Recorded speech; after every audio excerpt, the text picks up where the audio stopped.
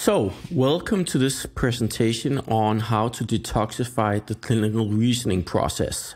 What we're going to talk about today, and the topic for today, is basically trying to combat the failure to think clearly.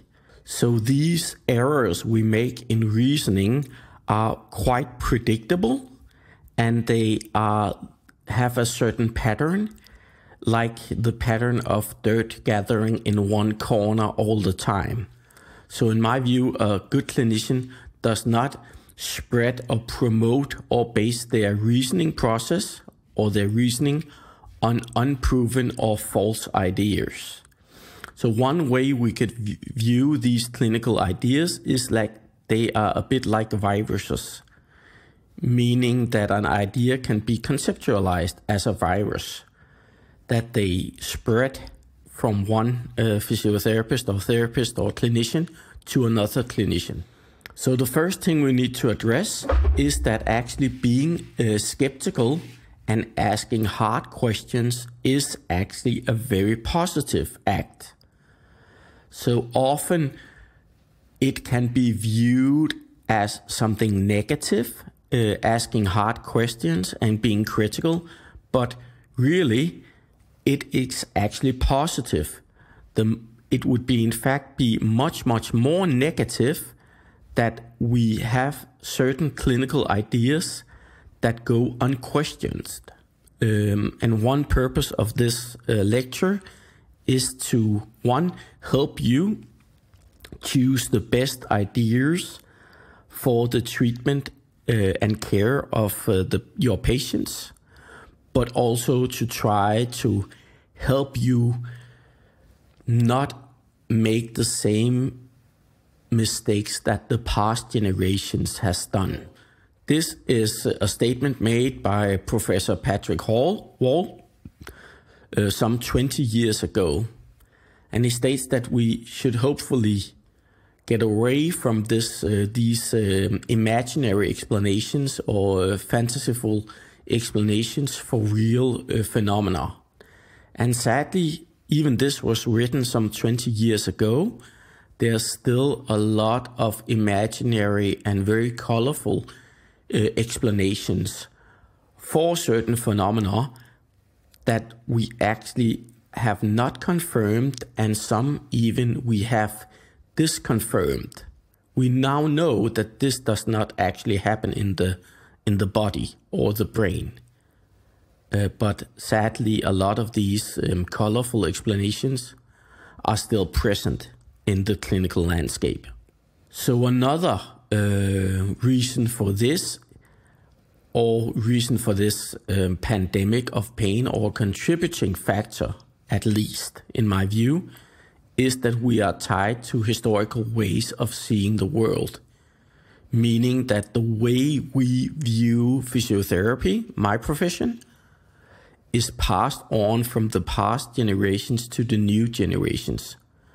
So our worldview, how we deal with pain, how we treat pain, how we approach the painful patients, are actually passed down from past generations to future generations. But this also means that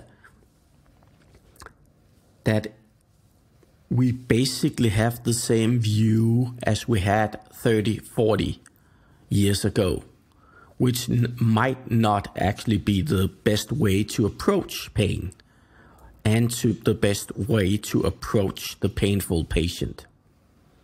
A good saying by a Swedish professor of technology is that you can't do much carpentry with your bare hands, and you can't do much good thinking with only a brain or a bare brain.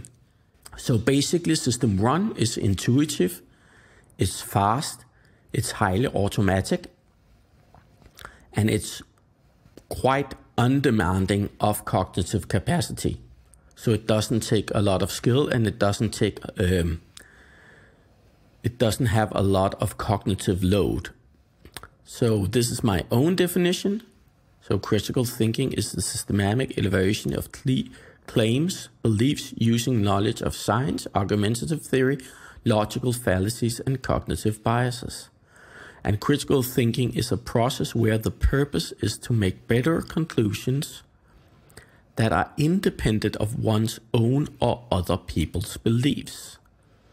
When talking about critical thinking, we also need to divide it into internal and external critical thinking, meaning that internal critical thinking is the thinking we do towards our own inner dialogue, where external critical thinking is the critical thinking we do towards others.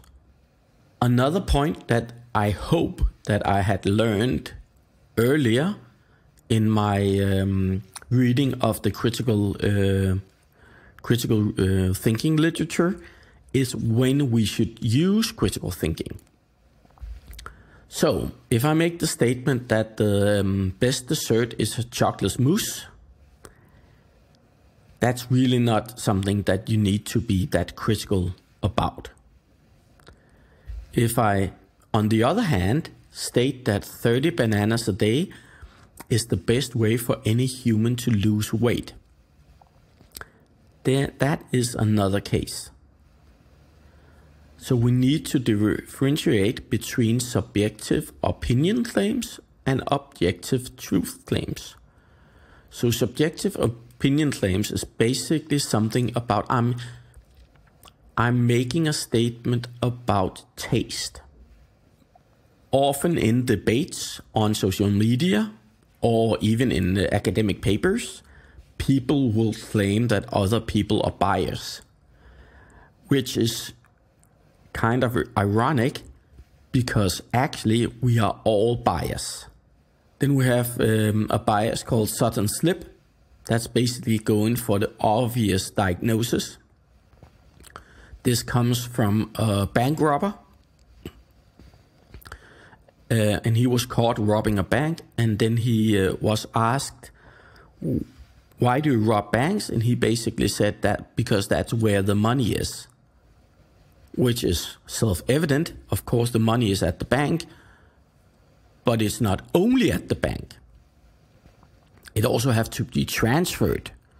So sudden slip is going for the obvious diagnosis without thinking about other possibilities. We are especially prone to cognitive errors when we deal with things we have an emotional attachment to one way or another. Meaning that if we have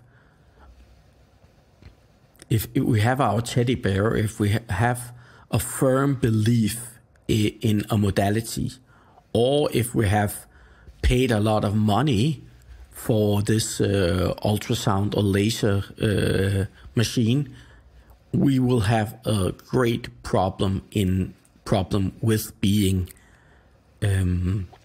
objective. We have sort of put us in a tight spot. So we need to recognize that clinical outcomes are influenced by many other factors other than the intervention. That's one reason why we can't tell if a treatment works just from our observation and our experience, because there's a way too great a risk of something other than our treatment or intervention actually impacting the outcomes. So basically, clinical outcomes are multifactorial. Then I have some recommendations for research that I would recommend that you follow up with. This was just a short introduction to critical thinking and critical clinical reasoning. This is one quite easily read paper that I would highly recommend.